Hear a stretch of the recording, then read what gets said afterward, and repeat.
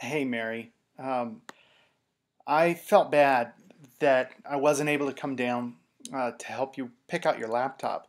I thought I would make a few videos to go over the stuff that we would have talked about, and then you can just give me a call whenever you make a decision with whatever questions that you have. Um, but anyway, so we went to the Apple Store on Saturday and spoke with them about transferring your files.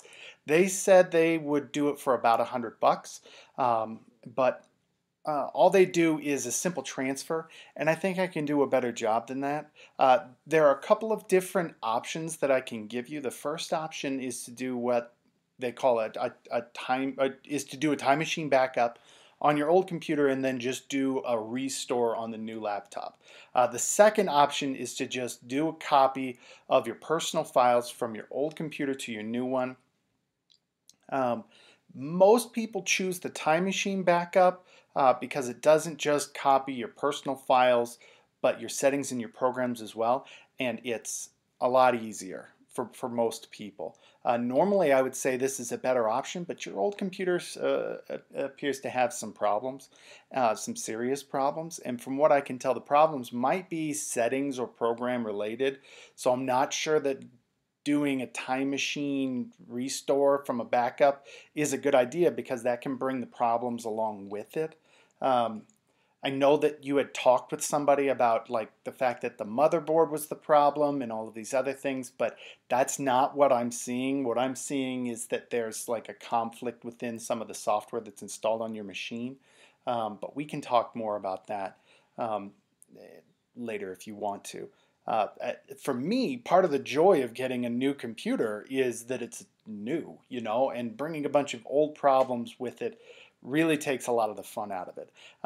The downside of just copying your old files over is that the programs you had installed on your old computer would need to be reinstalled. This becomes a problem with things like Microsoft Office because they're really protective of their stuff, and you need to have like all of the product keys and that kind of stuff to reinstall them. And I don't think that Stella brought anything like that when she brought back the computer from El Paso. I think she just brought like the machine. It's over here, right there. It's right there on my desk. Um, we might be able to recover them somehow, or even just repurchase the software.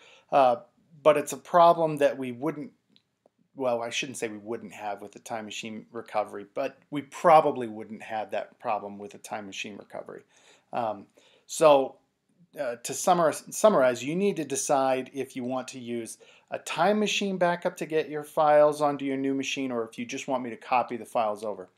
Let me know either way. In the next video, I'll be going over the different types of Mac laptops that are available, and then we can have a conversation about that when after you watch that video. So I hope you're feeling well, and I'll talk to you later.